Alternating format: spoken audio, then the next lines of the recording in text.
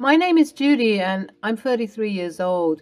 I don't really have a big family, so witnessing such a large event was definitely one of the perks of marrying my husband Kyle. The music was blasting and the air was filled with the laughter and chatter of my husband's family. This was the first time that I had ever been at a function like this. Kyle, unlike me, came from a very big family. They were celebrating a family reunion in a big way with at least 100 people in attendance. It was an opportunity for us to meet distant relatives and enjoy good food. But as fate would have it, the day turned out to be a nightmare for me. Although this outing was meant to be one filled with joy and celebration, it turned sour when I came in contact with my evil and rude mother-in-law. You see, she made it her life mission to disrespect and belittle me, especially because she was under the impression that I was unable to conceive. But she couldn't be more wrong. I just couldn't tell her the truth, at least not yet. You see, my journey to motherhood has been far from easy. It's a road riddled with medical appointments, emotional roller coasters, and dashed hopes. But what made it even more excruciating was having Hannah, a woman who should be a pillar of support, constantly prodding and mocking my inability to conceive. She approached me at the function and said this: "Judy, my dear, you're still not pregnant. You should really get a move on, you know. You're not getting any younger. Oh, wait, you're infertile. What a shame. I really wish that my son married someone who could at the very least conceive a baby." I was taken aback by her words. How could someone be so blatantly rude and malicious? I could feel the blood rushing to my face. Not believing that I heard her correctly, I simply had to ask her to repeat herself. "What did you say?" "You didn't hear me? Must be all this loud music. Hold on for 1 second." As if I wasn't already sufficiently embarrassed by my situation, this woman did the unthinkable. Because this was such a large event, Hannah walked over to the DJ and requested to use his mic. "Attention, attention everyone." Everyone started to pay attention to what she was saying, and I had a deep, dreading feeling of what was coming next. Some of you might know Judy, Kyle's wife. I wasn't going to do this, but I thought that this would be a great teachable moment for not only her, but for everyone who is here at this event. We're all family, right? Noticing that this had bad news written all over it, my husband Kyle, who was somewhere off in the distance, started making his way to the DJ booth. He knew his mother all too well and knew that she wasn't going to say anything positive about me. Unluckily, though, he was way too far to reach her on time. If you turn your attention towards Judy, you'll see that she's not pregnant or carrying an infant. This is honestly shocking, considering she's been married to Kyle for 5 years now. Anyhow, it's not her fault, I guess. She is infertile after all. "Mom, that's enough!" Although Kyle screamed this out, his unamplified voice was no match for the big and booming microphone his mother was using, so she continued. "Don't worry, Kyle, this is a teachable moment. Judy, I know the truth is hard to hear, but you have to hear it anyways. You are infertile, and as a result of that, you're wasting everyone's time here. We're all not getting any younger, and I want to see my grandchildren. I think it would be best if you two did something like get a surrogate or a divorce." There I was, my face redder than any of the tomato dishes that were there and with myriads of eyes looking my way. "I'm serious, Judy. You should honestly consider doing something about that infertility. It's quite selfish and embarrassing. I said I want to see my grandchild." Thankfully, she was cut off by Kyle, who finally got to her. I, for one, couldn't move at all. It was like I was frozen. It seemed like 100 pairs of eyes were looking at me all at once, and I just wanted the earth to open up and swallow me whole. I felt humiliated as everyone was looking at me. Although Kyle stopped her, the damage was already done. Some people looked at me with a disgusted face. Others shared a look of sympathy, but honestly, a lot of people just seemed to share my embarrassment. They were embarrassed for me, and as someone who doesn't like being pitied, this was the worst feeling to encounter. I felt helpless. I'm normally the type of girl who speaks her mind, but how could I with all these people looking at me? The DJ tried to resume the festivities and wash over the embarrassing moment, but as I mentioned, the damage had already been done. Some people began to resume what they were doing before, but I just knew that people were gossiping about the situation and that this would be a hot topic in the family group chat for weeks to come. I did what many other people would have done in this situation.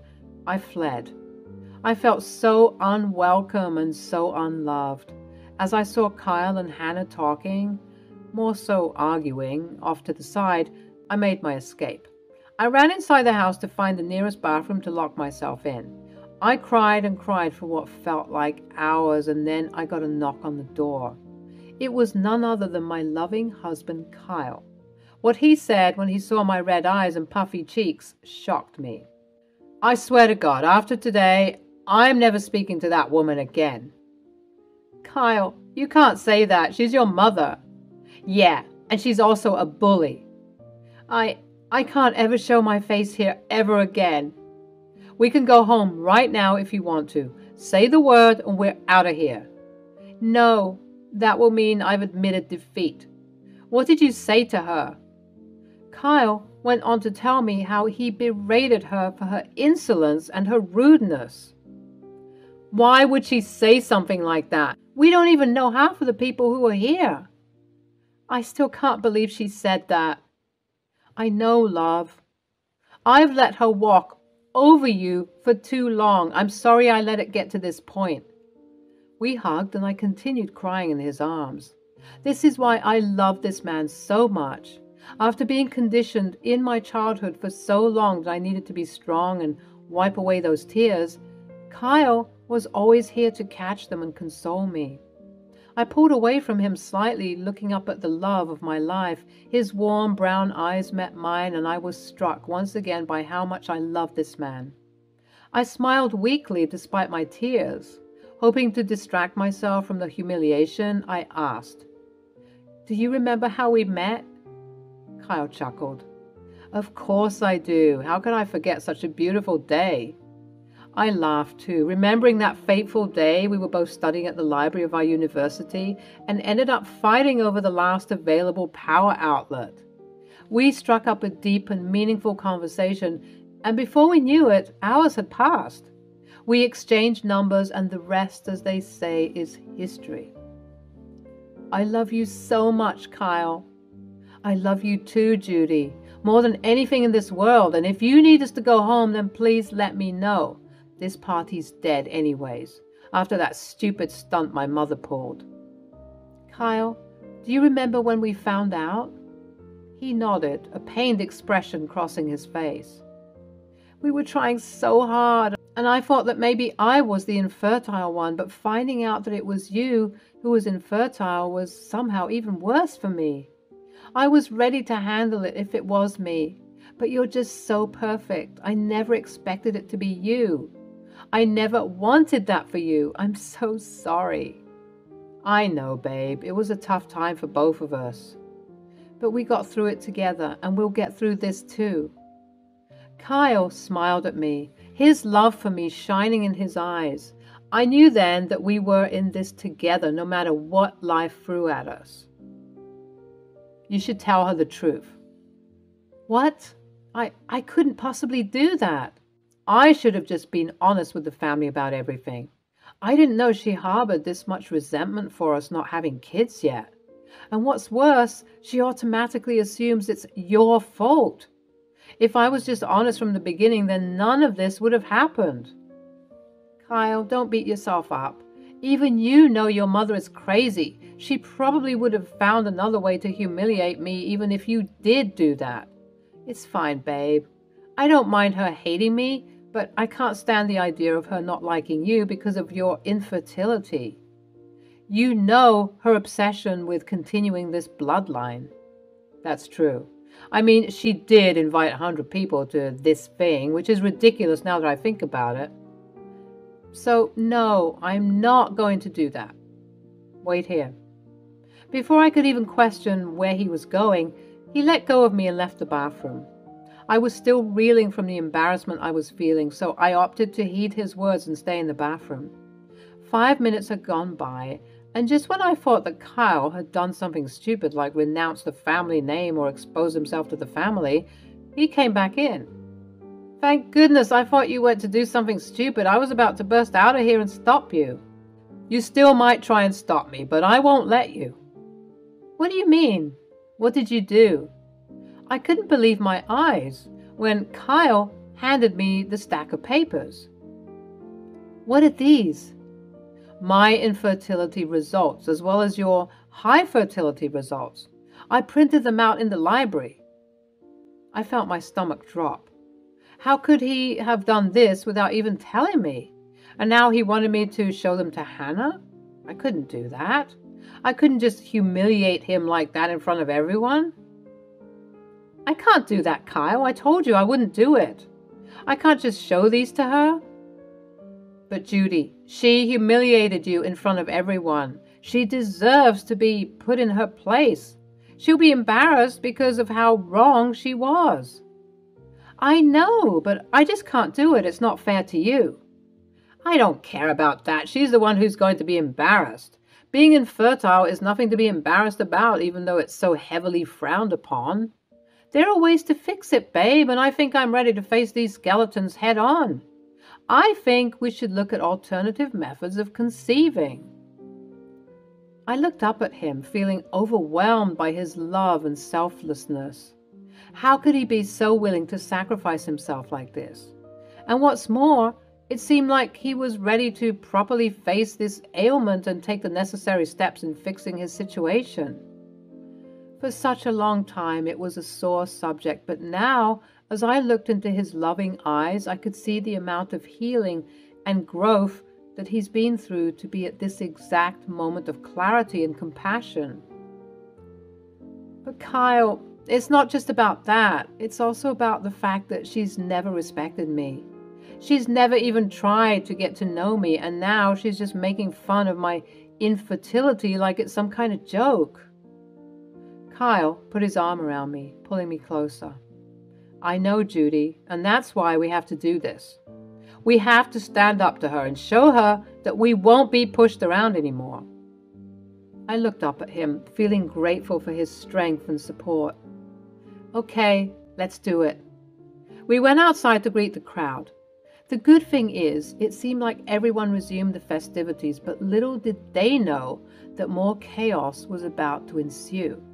I gave Kyle the, "Are you sure?" look one last time, and he confirmed his answer by leading me to the very same DJ booth that I was embarrassed at not so long ago. Kyle grabbed the mic and got everyone's attention. Attention, everyone, we have something important to say. People, for the second time during this event, whipped their heads in the direction of the booming voice coming through the microphone. Earlier today, my wife was attacked unfairly and quite rudely for no good reason. And now she wants to give her side of the argument. Kyle handed the mic to me. I gulped as I recognized that everyone had their attention on me now. I scanned the crowd and I was met by one pair of glaring eyes. It was none other than Hannah, looking at me with absolute disgust and disdain. As I was speaking, she was making her way to the booth. Hello, everyone. As you may or may not know, I'm Kyle's wife, and Hannah is my mother-in-law. I need to repeat the harmful words that were, "That's enough."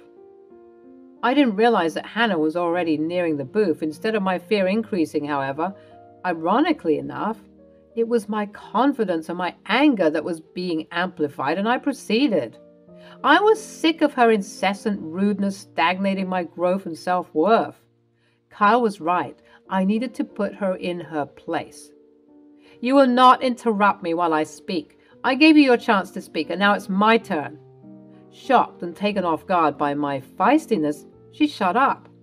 Thank you. As I was saying, I need not repeat what was said about me, but I am a lover of truth, And I thought that if someone is spreading misinformation about me and my family, even if it's a very personal and private matter, I need to rectify the information that is being presented. Turning to face Hannah squarely, I now said, "You think that I'm infertile and that I'm unable to conceive a baby? Well, I'll tell you what the real truth is. It's your son. Kyle is the infertile one. These are the documents that prove that." Kyle handed over the documents to Hannah, who was very shocked. The crowd was also murmuring and gasping all around. I looked at Kyle to make sure he was okay, and he was even smiling and chuckling at everyone's surprised expressions. But the expression that was the funniest was my mother-in-law's. Silence filled the area, and everyone's attention was drawn to us. Hannah's face turned pale, as if I had just slapped her. "What are you talking about? This can't be true." "Oh, but it is true, and what's more, I am the one who has a high fertility rate." More gasps and murmurs were reverberating through the crowd. This scene looked like it was pulled straight out of a movie. I don't even know what to say. Kyle, why didn't you tell me about this?" "Maybe because I wasn't ready. The topic of infertility can be a sensitive one, and I know that you wouldn't have done that to me if I was in that position. But the fact that you blatantly tried to embarrass my wife in front of everyone doesn't sit right with me. I had to set things straight." "Kyle, I'm so sorry." "Don't say sorry to me. Apologize to Judy." It was as if Kyle had asked her to recite the King James Version of the Bible in Latin. She was so hesitant. But Kyle persisted. He even grabbed the mic from me and began to chant, "Apologize." He kept chanting it over and over, and slowly but surely the crowd followed suit, all demanding for Hannah to apologize to me for her evil words. Because she was too proud, even the pressure from a whole mob of family members couldn't sway her from her disdain for me. "I'll do no such thing. She doesn't deserve it. Even if I was incorrect about the fertility thing, why didn't she just say it? It's her fault for not clearing up the air earlier, and now she wants to embarrass me?" People began to boo at her like she was a terrible music artist performing a terrible set. Feeling embarrassed on her property, she ran inside the house attempting to escape the judgment that was being passed. The story doesn't end there, folks. We resumed the festivities while Hannah spent the rest of the event held up in her room. Several aunts and uncles made attempts at luring her out of her room, but to no avail. She was stuck in her pride, and it was leaving a sour taste in people's mouths. Nonetheless, we enjoyed the rest of the reunion with various family members, both known and extended, approaching Kyle and me and commending us on our bravery. Some people were glad we finally put that woman in her place, and others didn't know the extent of her maliciousness reached this far. We ended the evening being closer. It truly felt like a big old happy family reunion by the end, which I was so grateful for. After the family reunion fiasco, I was exhausted and drained. But the next day, we received a call from one of Kyle's aunts. She said that the family had a meeting and agreed that they wouldn't include Hannah in any future family events until she apologizes. They also recommended that we remain distant from her until she can grow up and take accountability. I agreed with the decision wholeheartedly. After all, I didn't want to be subjected to her cruel remarks again. I wasn't surprised by the decision, as I knew how stubborn and unapologetic Hannah could be. But it still stung to hear that our family was now officially divided due to Hannah's incessant hatred towards me. Kyle and I discussed the situation, and we both agreed that it was time to move on. We couldn't keep enabling Hannah's toxic behavior by being bystanders in her abuse, and we needed to protect our mental health. We were already going through so much, and especially since we wanted to start a new chapter in our lives and build a family of our own. It was time to say goodbye to the drama and focus on building a happy, healthy life together. So we said our goodbyes to Hannah without any regrets or second thoughts. We sent her an email detailing our feelings, and Kyle left her a long voice note telling her that he would love for her to be part of the new life that we're trying to build. But there was no way he was going to allow toxicity and negative energy to be part of it. Unsurprisingly, she never responded, and to this day we haven't gotten a response from her. Turns out she prioritizes her pride so much that she's willing to give up her relationship with her potential grandchildren. Good riddance to bad rubbish, as they say. We didn't need that kind of negativity in our lives anyways, and we were better off without her. But deep down, I couldn't help but feel a twinge of sadness, at least for Kyle. Hannah was still Kyle's mother, after all. I had hoped that we could be close one day, but it seemed like that would never happen. I don't know how Hannah is doing now, and I honestly don't care. But what I do know is that I'll never forget that day. And I'll never let anyone make me feel inferior again. I don't want to see your face any longer. I don't want any trash in my new dream house, so just get out. Huh? What? Yes, I don't want to live with such a trashy woman. My name is Laura, and I'm 34 years old. I was married to Paul, who was 4 years younger than me, but it was never a matter of concern until lately. I met Paul at my friend's party. My friend Lucy and Paul were gym friends. Paul was a handsome young man with a chiseled jawline and strong physique. He was charming and a jovial man. I was single at that time, and Lucy wanted to desperately set me up with someone. She introduced me to every single man at the party. That's how I was introduced to Paul. Hey, Paul, meet my nerdy millionaire friend Laura. Lucy, stop embarrassing me. Don't be embarrassed. It was a compliment. I blushed and said, Thank you. Lucy, you could have included beauty with brains in Laura's introduction.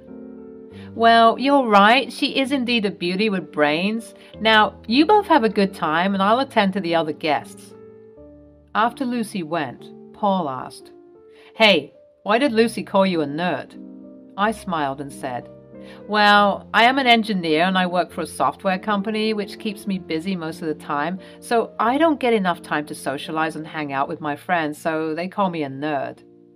Wow, that's awesome. So you must be having a handsome salary, hence they call you a millionaire nerd. I burst out in laughter. Yeah, you could say that. We spent the evening chatting and getting to know each other. I found Paul to be extremely sweet and irresistible. Soon after that, we started meeting outside for coffee and dinner.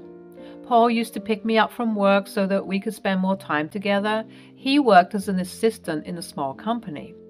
After dating for a few months, Paul proposed to me. I loved Paul, but I felt it was too early to decide. Besides, Paul was 4 years younger than me, so I was concerned if he was serious about it. Paul, are you serious about this? Of course. We've been going out for a while now. It is only a couple of months since we met. Besides, you're 4 years younger than me. Paul chuckled. Oh, come on, Laura. Are you still stuck with all these age-old beliefs that the husband should be older than the wife?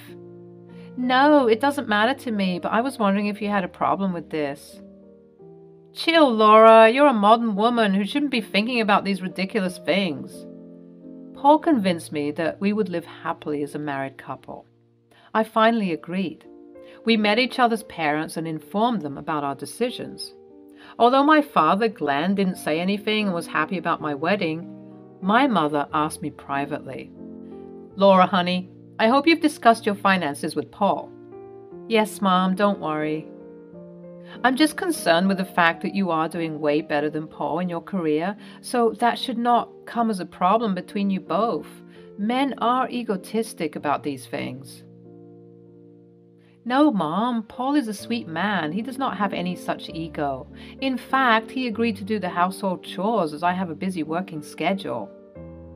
I'm glad to know this. Take care, honey.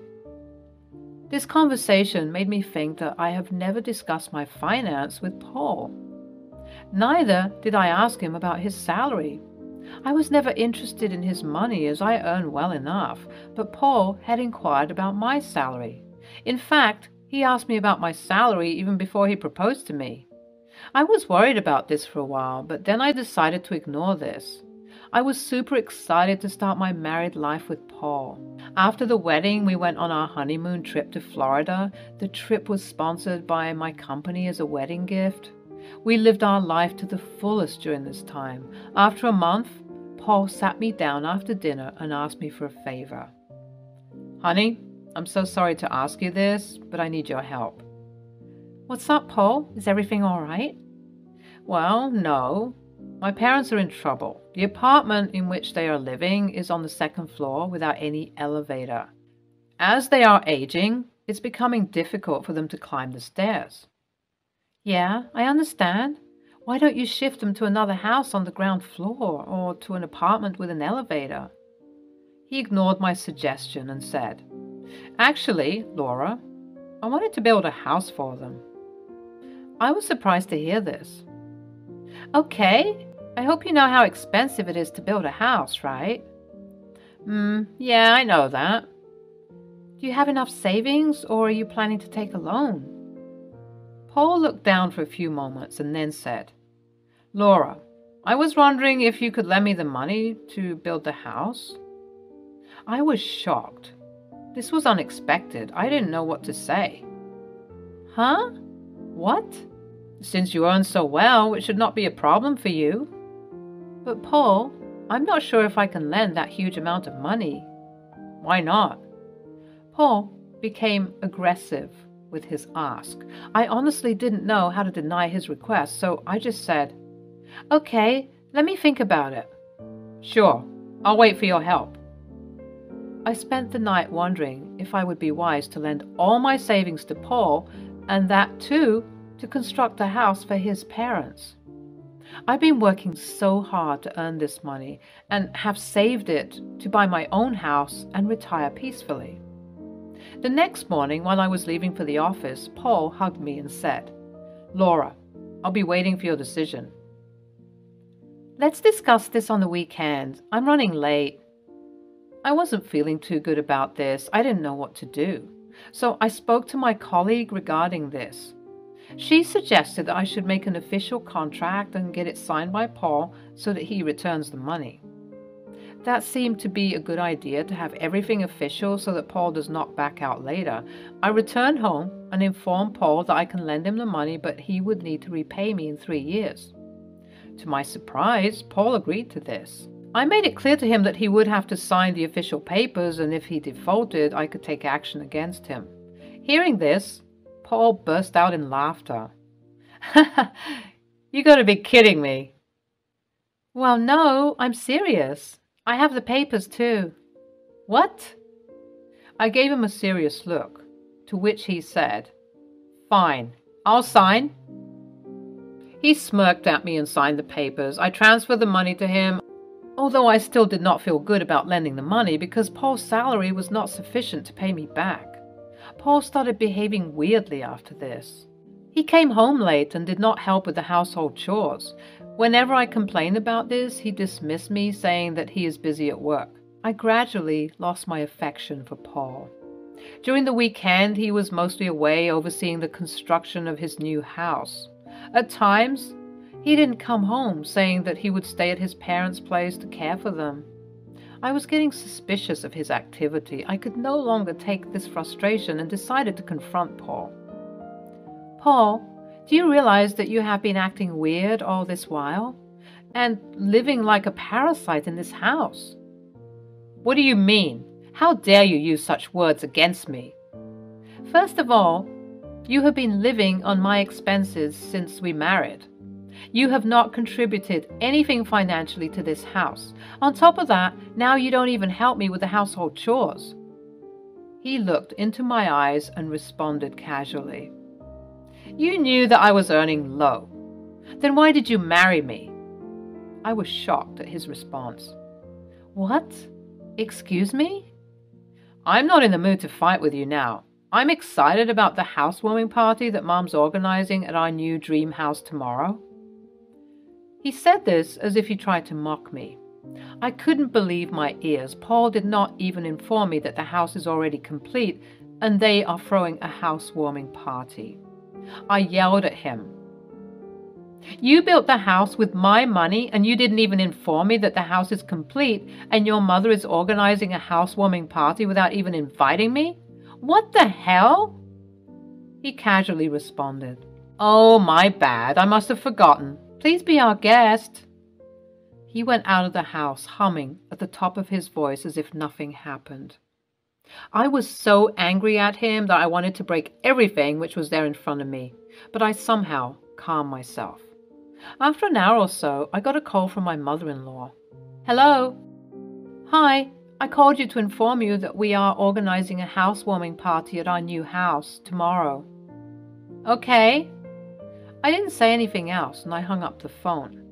I was pretty sure that Paul would have asked her to call and invite me. If she genuinely wanted to invite me, she would have done so earlier. Besides, she does not like me. She never talked to me properly, even when she met me for the first time or even after the wedding. Initially, I didn't want to go to that party because of what has happened, but later I thought that if I don't go, Paul and his mother would badmouth me, saying that I'm jealous of their new house. So I decided to put up a fake smile and show up for a while. I reached the location to see that the entrance of the house was decorated with flowers, and Paul was standing at the entrance with his mom greeting the guests. As I entered the house, my mother-in-law said, "Oh, you came. I thought you wouldn't come." "What made you think that?" Paul intervened. "Now that you have come, get inside." I went inside the house and met my father-in-law, who was sitting alone on the chair. He greeted me with a genuine smile. He held my hand and thanked me for the money. That was the only time I felt happy about lending the money, because neither Paul nor his mother has ever shown any gratitude for my help. Paul and his mother gave a cold shoulder to me throughout the event. I was just killing time, talking half-heartedly to Paul's relatives. I was eagerly waiting for the event to be over so that I could leave that toxic place. As soon as all the guests left, I went to my father-in-law to say goodbye before leaving. "Goodbye, you take care of your health." Just then, my mother-in-law intervened. "You don't need to be bothered about my husband when you can't take care of yours." "Huh? What are you saying?" "You have been a lousy wife who doesn't do any household chores and gets them done by my son. What kind of wife are you?" "I didn't force your son to do the household chores. He volunteered to do so. Besides, I work too, so I need his help with the household chores." "You should be grateful to him for tolerating a woman like you, but instead you abuse and torture my son." "What are you talking about? I have never tortured or abused Paul." "Don't pretend to be innocent. Paul has told me how you have mentally tortured him for the money and got an agreement signed as well. What kind of wife would do such mean things?" My father-in-law tried to intervene. "Megan, stop. Why are you unnecessarily torturing the girl instead of being grateful for what she has done for us? You sit there quietly, or else get inside your room." I could not believe that Megan would misbehave with Thomas in this way. She then turned to me and said, "You should be grateful to my son for marrying you. Else, who marries an old and ugly woman like you?" I was so frustrated with her words that I lost my cool and I shouted back at her. "How can you talk to me like this?" Paul intervened. "Laura, mind your language. How dare you raise your voice in front of my mother? Didn't you hear when she abused me?" Paul rolled his eyes and said, "I can't take your tantrums anymore." "Huh? My tantrums? Do you realize how badly you and your mother are behaving with me? I don't want to see your face any longer. I don't want any trash in my new dream house, so just get out." "Huh? What?" "Yes, I don't want to live with such a trashy woman. You've been living on my income all this time, and now you're calling me trash? You're pathetic." "Laura, let us get this straight. You knew you could have never found a handsome man like me, seeing your age and below average looks. Hence, You married me, although I didn't earn well, so now you should not be complaining about the money." My face turned red in anger. I felt tricked into this marriage. I yelled at him. "I can't stay with such a shallow person. I want a divorce and my money back." Paul started laughing in an evil tone. "Sure, you want a divorce? Go ahead. You'll have to pay me the money if you want a divorce." "What the hell? Since you want the divorce, you'll have to bear it." Paul revealed the evil side of himself, which he was masking all this while. I was furious to see his evil smile. "You have to pay my money back, which I lent you, else I'll sue you." "Go and find your stupid papers first." I felt numb. I left the place as I could not take any longer. They insulted and despised me. I went straight to my bank where I had kept the papers in the bank locker. I was shocked to see that the paper was missing from the locker. When I checked the bank log, I found that Paul has accessed the locker a month ago. It was a joint account, hence Paul too had the access to the locker. We opened this joint account after the wedding to save money from our earnings, but sadly, it was just me who was depositing the money. I kept a copy of the document in my wardrobe as well, which was missing too. After all this, I realized how badly Paul has tricked me into this marriage. He showed interest in me at Lucy's party only because of my high salary. He was living comfortably with my earnings in my house. Then he emotionally blackmailed me to lend the money for his house and later threw me out of that house. If this was not all, he stole the agreement papers so that I could not do anything to get the money back. I was tricked into all of these things, but not with the papers. I still managed to keep the original papers with me. I gradually sensed that Paul would betray me, hence I kept the original documents safe at my parents' house and kept a copy in the bank and the wardrobe. Despite all the pain and insults which I went through, I was glad that I followed my instinct and got the papers signed by Paul and kept it safe, away from his reach. I called up my mom and narrated the entire incident. My mom was so angry to know this that she wanted to sue Paul and his mother for torturing me. My mother also told me that she was not shocked to know this. I questioned her. "Did you know about Paul's intention?" "No, I didn't know exactly, but I somehow sensed that he was just acting like he was in love with you." "How did you sense that?" "He was in a hurry for the wedding. You barely knew each other when he proposed and insisted to marry." "Well, yeah, you're right. I should have been careful." "When you came home, I asked you if you've discussed the finances with him, to which you said yes." "Actually, Mom, I lied to you. I'd never discussed my finances with him. Neither did I ask about his salary ever, because I was never bothered about his money." "Well, take this as a lesson and don't trust anyone so soon." I hired a lawyer and sent the divorce papers along with the official notice, asking him to repay the amount in 3 years, or else the court would sell off his property to give me back the money. Paul and his mother had no idea what was coming to them. When the divorce papers and the notice for money reached them, they desperately tried to call me. I ignored all their calls and blocked their numbers.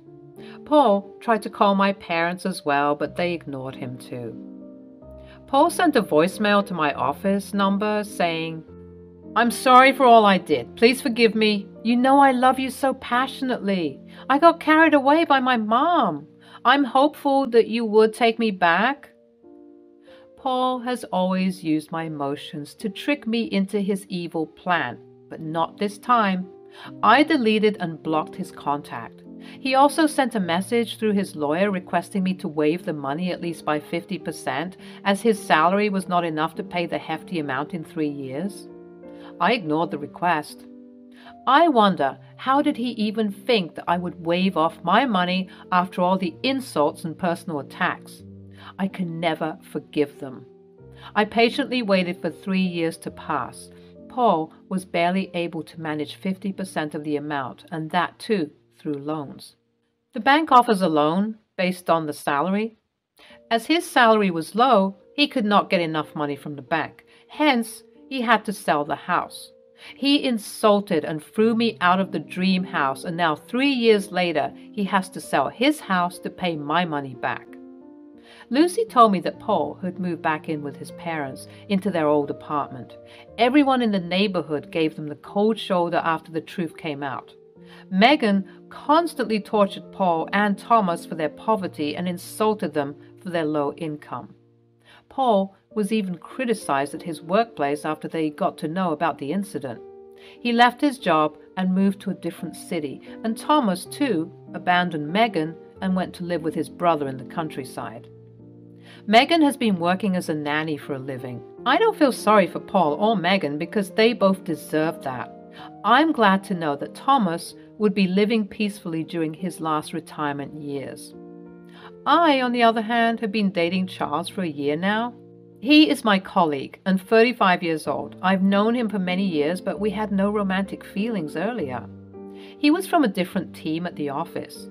A year after my divorce, Charles and I interacted at the office party and we started liking each other's company.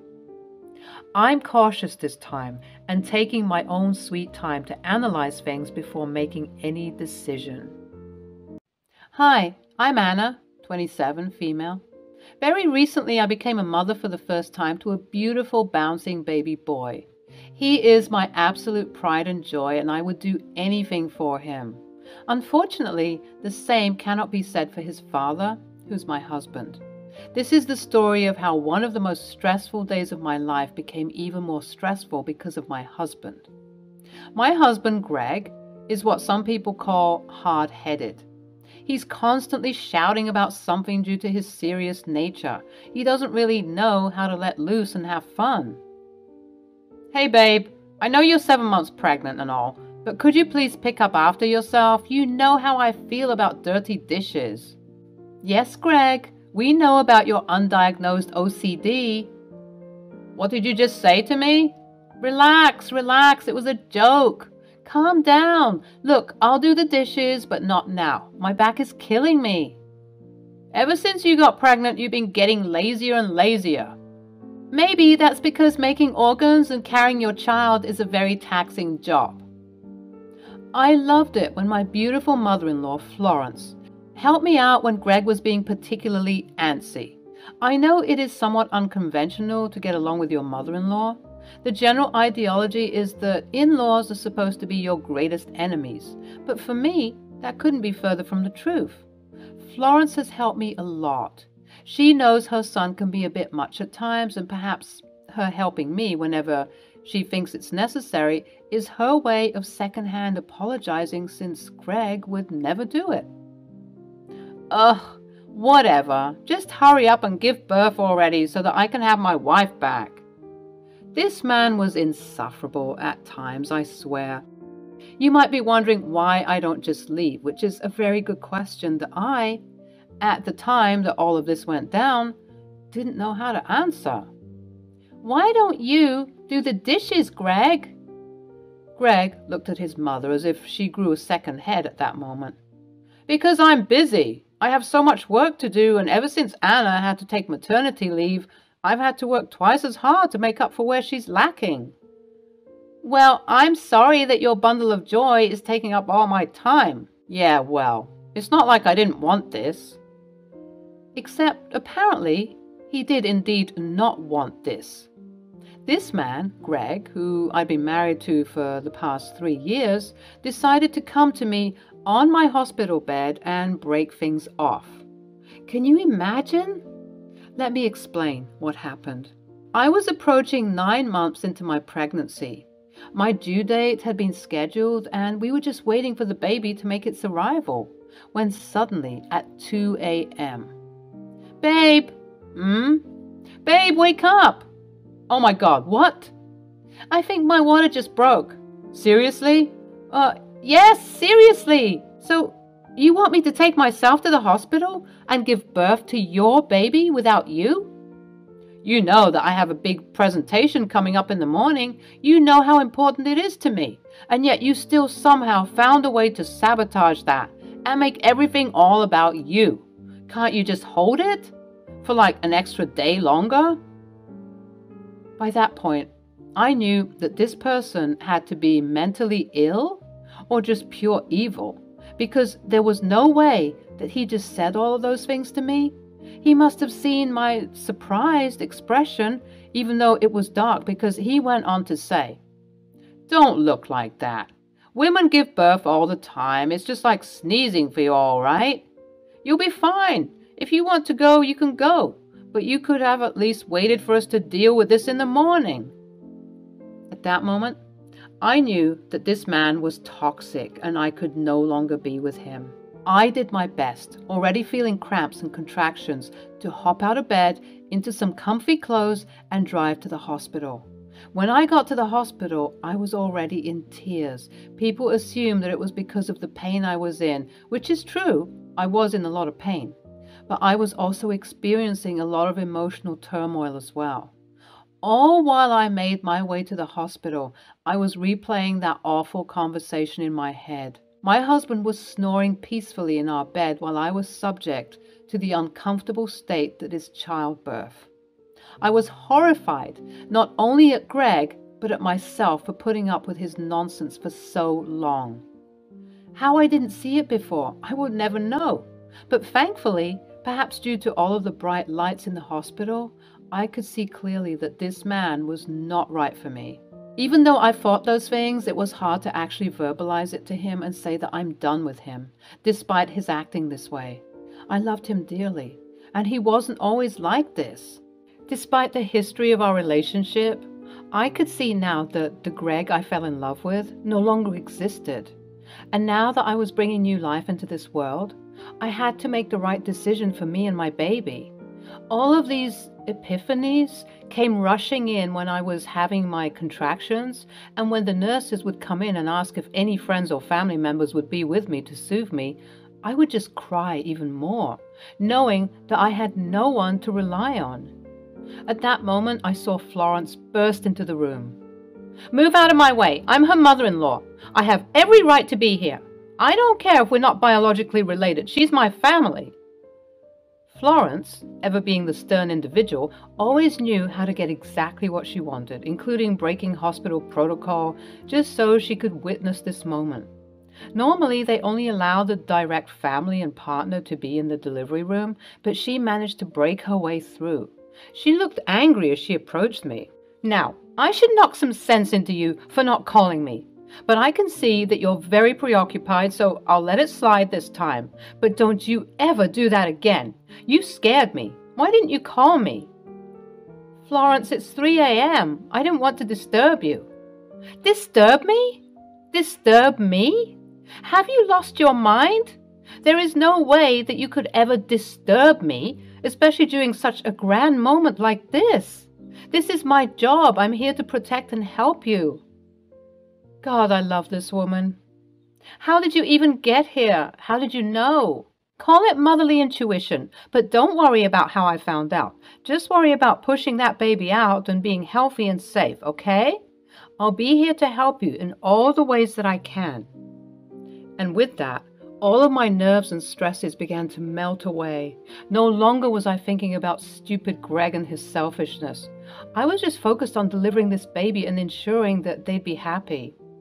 2 hours later, at 5:30 a.m. on March 14th, my beautiful baby boy was born. I named him Sam, and he was gorgeous. By my side the entire time was Florence, who was cheering me on, and once Sam was born, she couldn't put him down. She instantly fell in love. Due to the pain and the turmoil, I was constantly in and out of consciousness, but once I started to feel better, Florence and I began talking properly. "Okay, seriously, how did you find out that I went into labor? Did Greg tell you?" "Yes, dear. He told me everything, including how he was unable to come to the hospital with you. He sent me here to be with you instead, and I swear I was going to stop by on the way to the hospital to knock some sense into him, but that would have taken too much time." I started to sob as the events of a couple of hours earlier washed over me, reminding me just how much of a low life my husband was. Oh no, please don't cry, sweetie. It's okay. I'm here. Please don't let little Samuel see you upset like this. Today is a beautiful day full of miracles. You just gave birth, my love. That is such a wonderful thing. I suppose she was right. Looking at Sam, I radiated nothing but joy, and I swear to God, whenever I'd look at him, he just took all of my pain away, both physical and mental.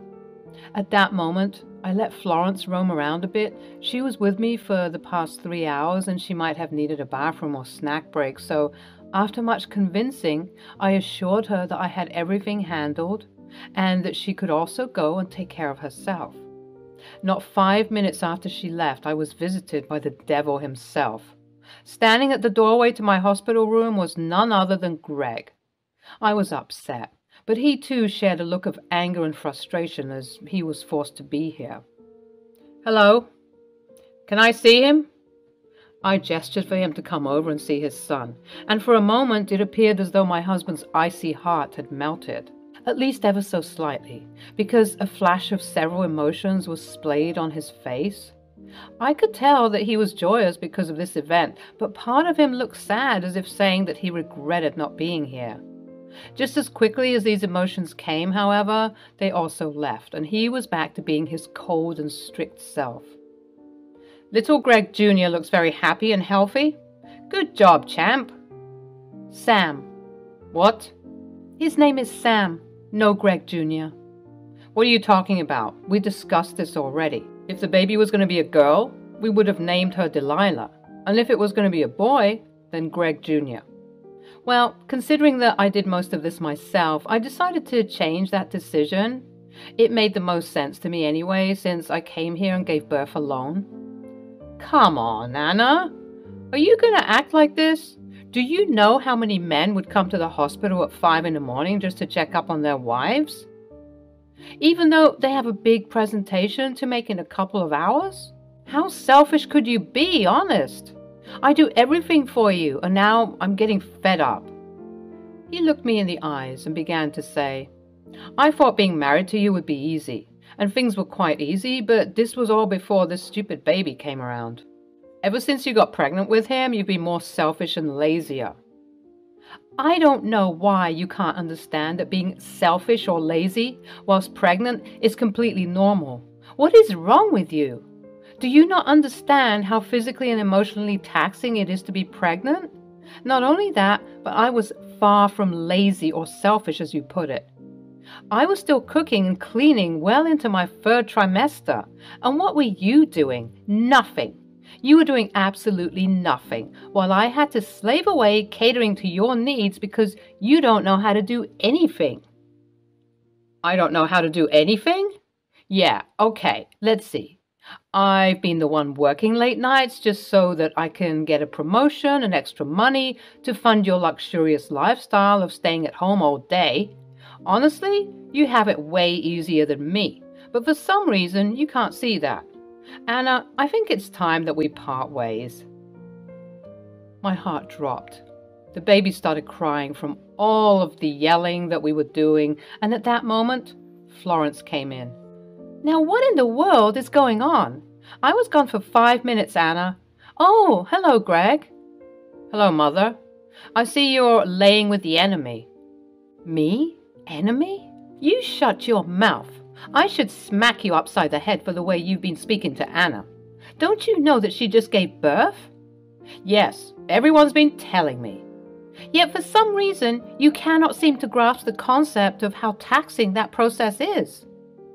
"You see, Anna, you've even turned my mother against me." "So that's it? Do you want us to part ways?"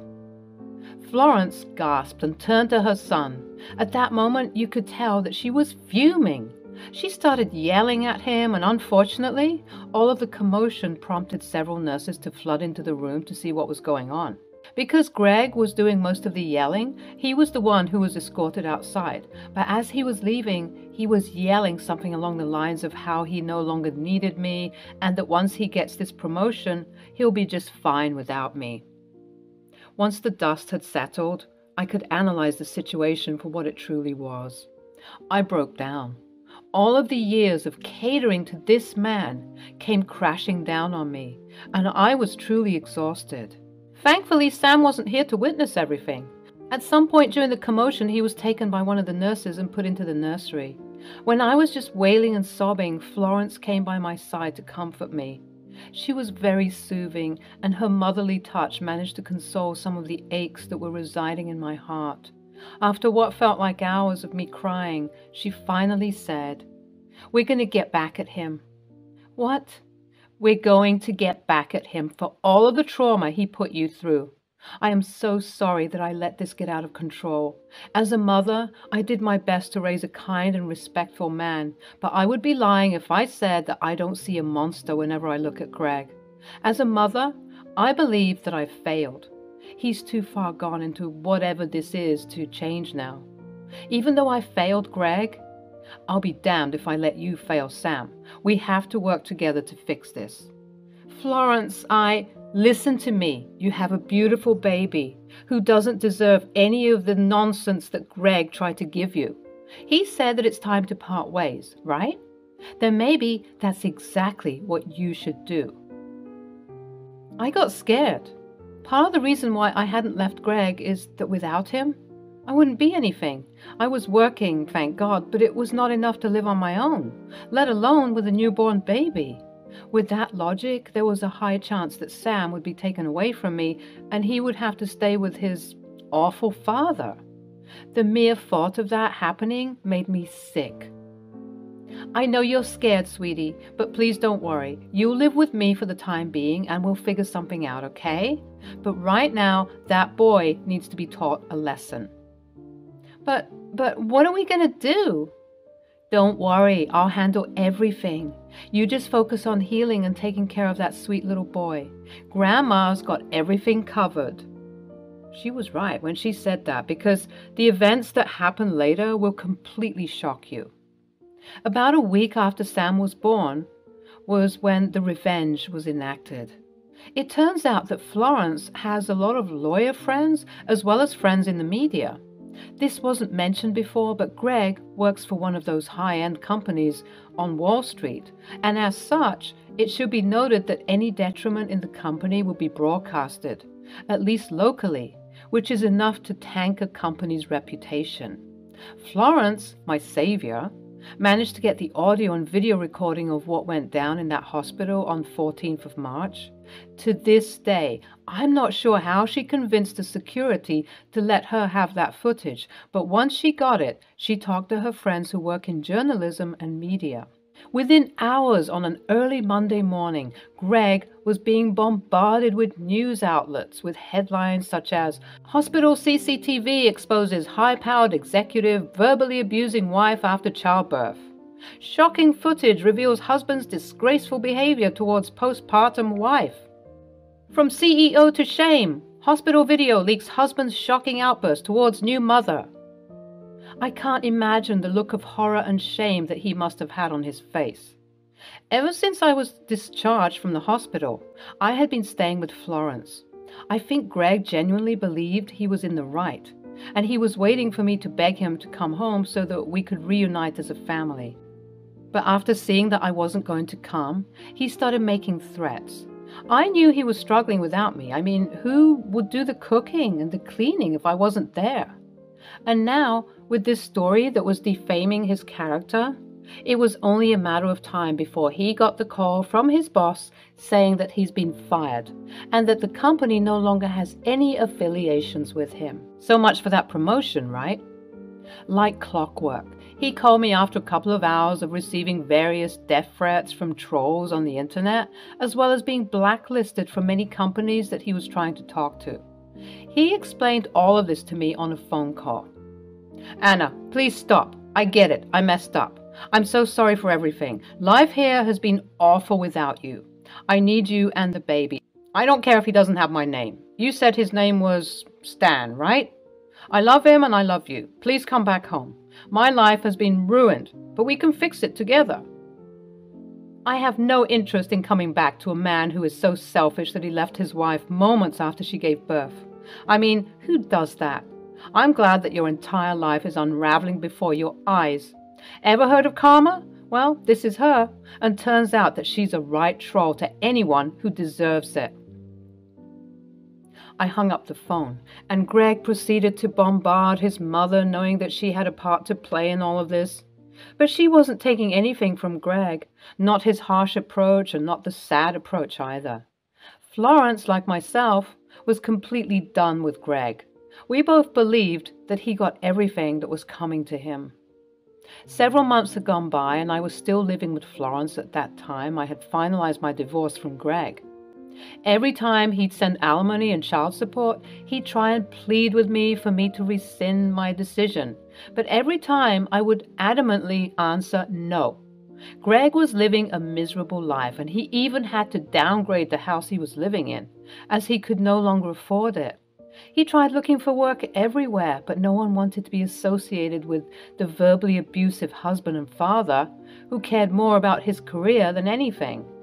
I think he managed to get odd jobs here and there, managing a poor mechanic company and things of that nature, but for the most part, he was struggling.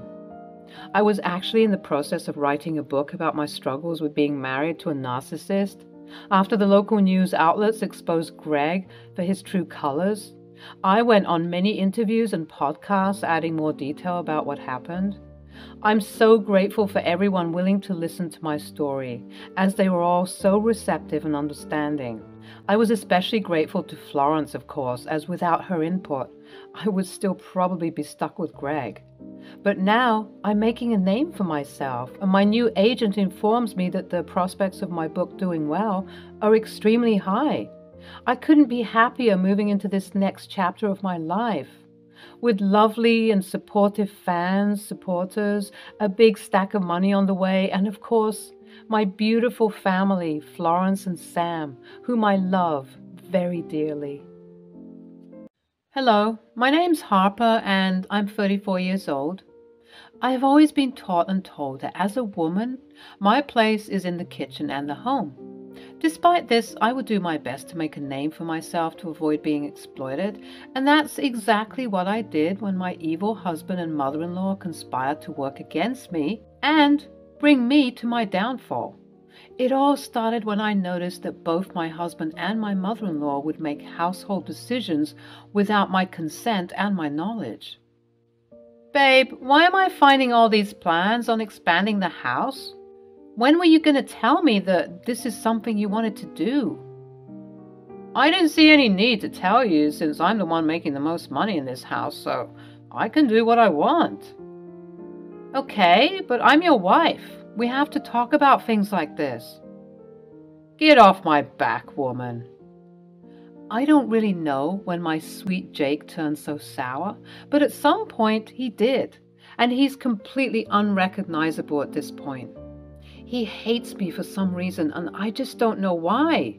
I tried to be kind to counteract the anger I would constantly receive, but as the years went by, he appeared to be getting worse. Okay, if you want to renovate the house, that's fine. I won't stand in your way. But as your wife, I would like to be a bit more involved in household decisions.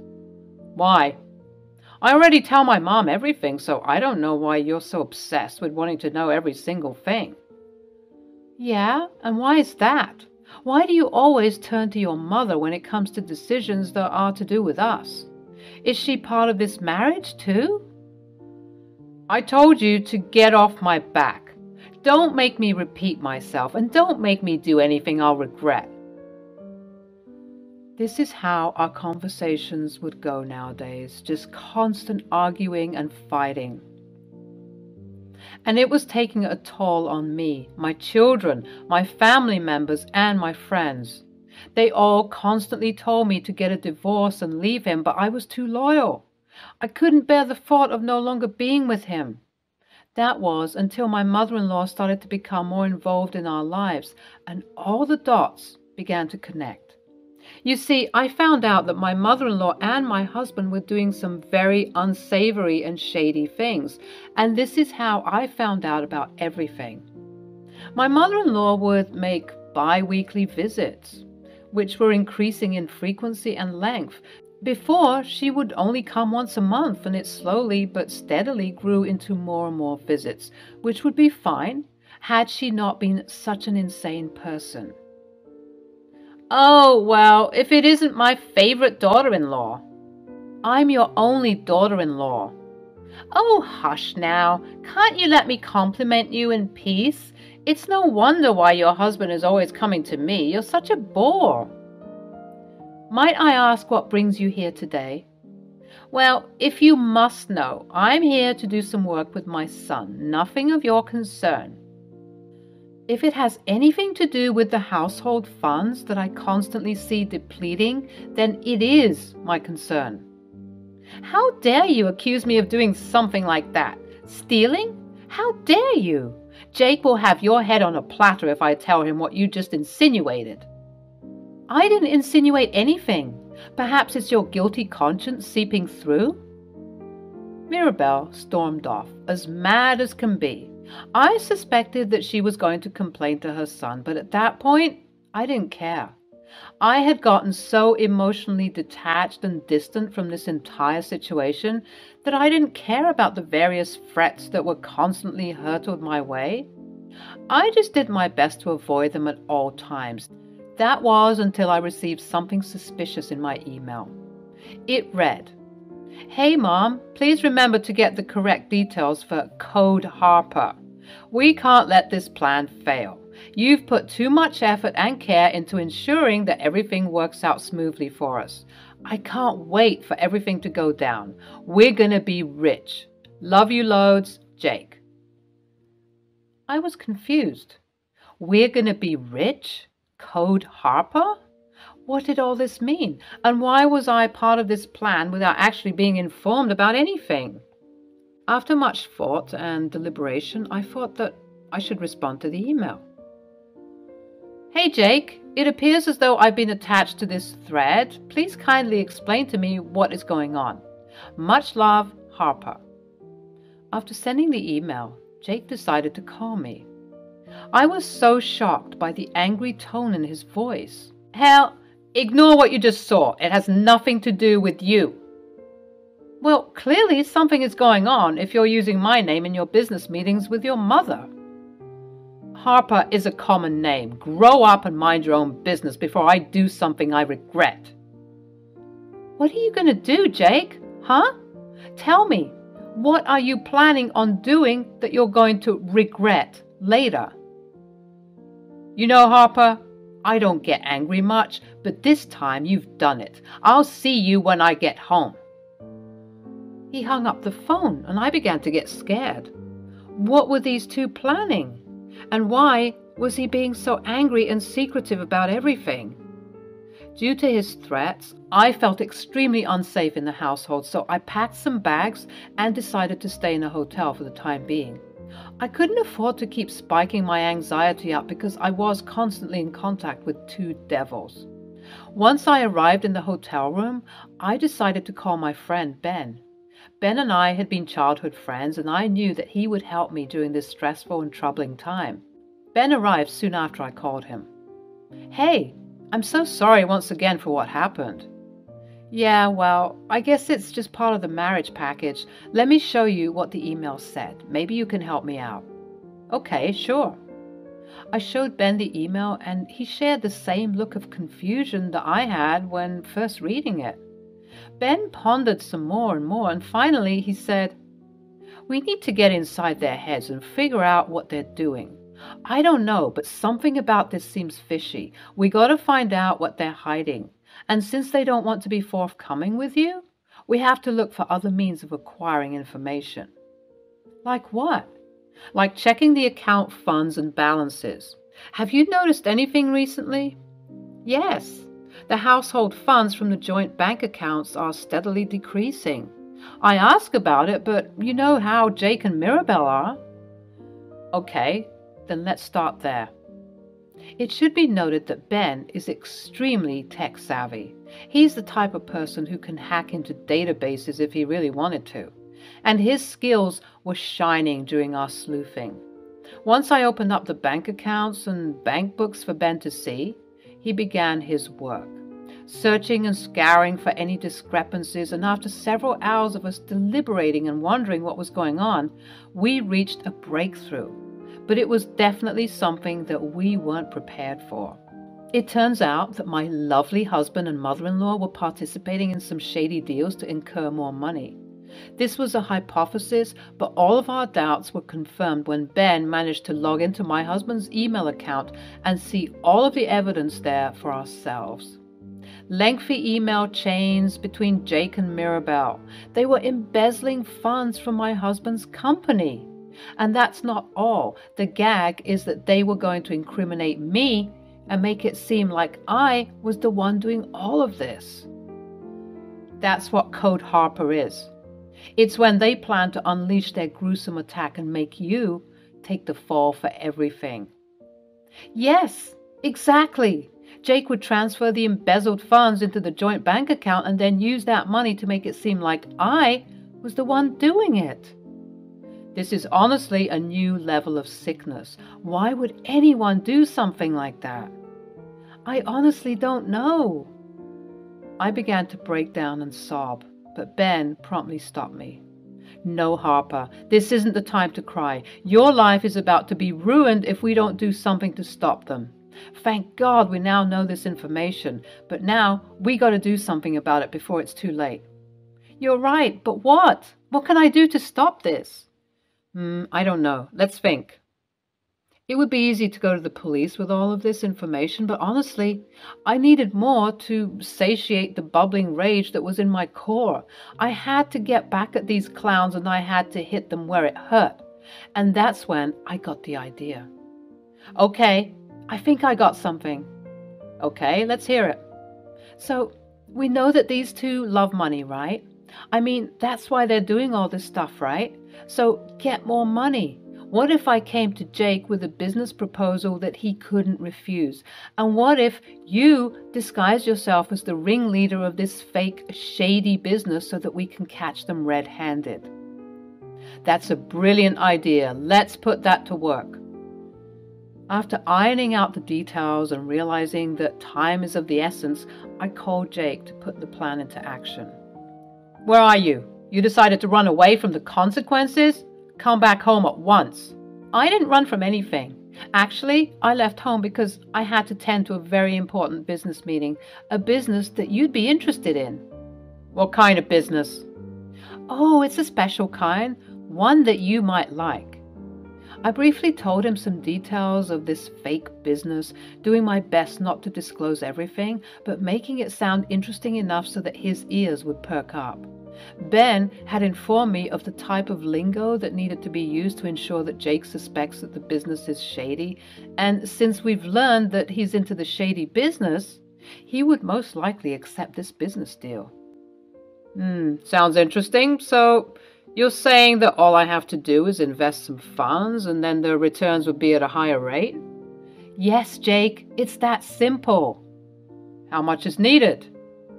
We have to invest a total of $30,000, but we can do it in installments if you'd like. I'll get back to you. In the background of the call, I heard him talking to Mirabelle about everything, letting her know what I said and debating on whether or not they should do the deal. Mirabelle sounded excited from the little that I heard, and it was confirmed because what Jake said next was shocking. Okay, so we're going to do this, and I'm going to send the full $30,000 so that we can do this quickly. When it comes to these details, time is of the essence. We don't have time to dilly-dally. Okay, which account will you use? I'll send it to the joint bank account, of course. Okay, sure thing. We ended the call, and later on in the evening, Ben and I received an email on Jake's account, and it read, "Just sent the $30,000 to the joint bank account. It's like she's putting her nail in her coffin. This is going to be way too easy. She'll go down for our crimes and we run with the money." Seeing those messages hurt me a lot. After everything, this man wanted to scam me like this. The good thing is, Ben was recording everything, even the phone call that we had with Jake, so that we could build a solid case against them. I'm so sorry for everything, Harper. This man doesn't deserve you. I hope you find someone better. Me too. The next morning, Ben returned to my hotel room so that we could continue investigating and building our case against Jake and Mirabelle. Not only did I want them to go down for their crimes, I felt like I needed to be compensated for the time that was wasted in our horrendous marriage. I was going to take everything from this man. So I also collated as much evidence and information regarding emotional and mental abuse that I've endured for these years. I was going to make sure that he lives a miserable life alongside his mother. Ben was helping me out so much, and I was so appreciative of everything that he was doing for me. He did make me happy, and sometimes I wondered why I didn't marry him instead. Why are you staring at me like that? No reason. Sorry. No, it's quite all right. Let's get back to work, though. We continued working, and we were finding breakthrough after breakthrough, cementing the plan on how Jake and Mirabelle were going to get caught. I wanted the whole ordeal to be public and messy. I wanted to ruin these people's lives the same way they wanted to ruin mine. It was insane to think that such a thing could happen. A week went by, and Jake was wondering why I hadn't come home yet. But I was reducing as much contact with him as possible because I knew very soon that he would be behind bars for a very long time. At last, I contacted Jake to initiate the plan that Ben and I had been working on for the past week. And things were falling into place. I invited Mirabelle and Jake to a pretty crowded cafe, and once they arrived, the plan was set in motion, and I hit record on my voice recorder that was concealed. So glad that you two came. Just cut to the chase. We all shouldn't be out here so publicly. Why did you suggest this busy cafe anyways? I'm getting nervous. Hush, Jake. I quite like this cafe, and besides, it's like we'll hide in plain sight. Fine. It's about time you called us and informed us about the business deal we talked about. What took you so long, and why haven't you been home? Yeah, I've been busy ironing out the details of this deal, honey. Wouldn't you want everything to be precise and meticulous? Trust me. Fine, whatever. But when is our money going to come back to us? Soon, don't worry. But first, I would like to know something. Where did you get all that money? What? What are you saying? The $30,000 that you sent into the account. Where did you get that? Does it matter where I got it? Aren't you also going to use the money as well? Answer my question, Jake. Why are you interrogating him so much? This is why we don't involve you in our plans, because you have a big fat mouth. You think I don't know the truth? Do you think I don't know just how disgusting and slimy you two are? I know everything. I know that you are embezzling funds from your company. How dare you accuse me of doing such a thing? I would never, and even if I did, you don't have any proof. I decided to make a calculated decision, and I said, You're right. I don't have proof, so why don't you just tell me the truth so that we can fix this? Huh. You see, you don't have proof. Mom, I think we deserve to laugh a little. Don't you think? Let me tell her everything. Jake went into full detail about how he started embezzling from his company. He also had no issue exposing that he was going to let me take the fall for it, all the while laughing with his mother looking like two evil villains. After they had a good laugh, I tried to compose myself to not cause a scene. I calmly said, Gotcha. What? I said, Gotcha. I just got you two confessing everything that you were planning on doing. Oh, please, what are you, a detective now? Don't make me laugh. I might not be a detective, but I am smart enough to record things. I then revealed my concealed recorder. I got everything you said here, which was practically a full confession. Honestly, why did you go into so much detail? Mirabelle's face turned pale and she shouted, Jake, do something! Jake dived across the table to attempt to snatch it from me, but he was too late. He started to cause a scene, and the photographers that I had hired to capture these moments leapt into action, recording everything. Some young kids also took out their phones and began to stream the event, and let me tell you, it was truly something to behold. Jake was being held back by Ben, who emerged with the photographers, and it was not looking good for the two criminals, honestly.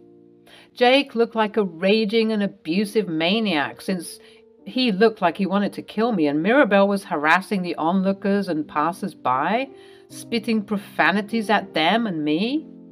It didn't take long for this debacle to go viral, and after that, I collected as much video evidence, the audio recording I took during the meeting, as well as all of the email chains and bank account details that Ben and I combed through, and I headed to the police station to make my case.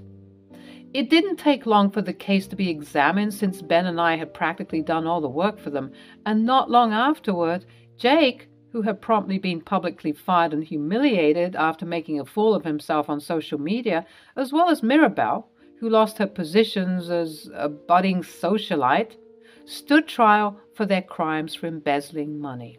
The case was broadcasted nationally, and Jake and Mirabel were considered social pariahs at this point. Their faces were plastered on TV screens and newspapers for weeks, and subsequently, Ben and I were accoladed for our efforts and hard work. I think I divorced Jake while his trial was going on, and it was not a good look for him, which made it quite easy for me to get a hefty settlement. With that money, in addition to selling the home that Jake and I had lived in for so long, I couldn't stand being there anymore. I was becoming a financially free and independent woman. I would attend the trials for both Jake and Mirabel to remind them that I was one step ahead of them and that they weren't as smart as they thought they were. They would often catch my eye in the courtroom and send me nasty glares. There were even moments when the prosecutors would call me to the stand to testify, since I was the one who essentially cracked the case. Whenever I would go on the stand, I would tell the prosecutor as many details as I could remember, all the while smiling and antagonizing my awful ex-husband and mother-in-law. If looks could kill, I would be on the floor, but luckily, looks don't kill. And with the amount of criminal activity that was going on between the two, they are going to be in prison for a very, very long time. So I needn't worry about them getting back at me, as I will be living lavishly, writing a book about my experiences and how Ben and I caught these weasels, whilst they would be rotting in prison for the rest of their lives. Revenge is so sweet.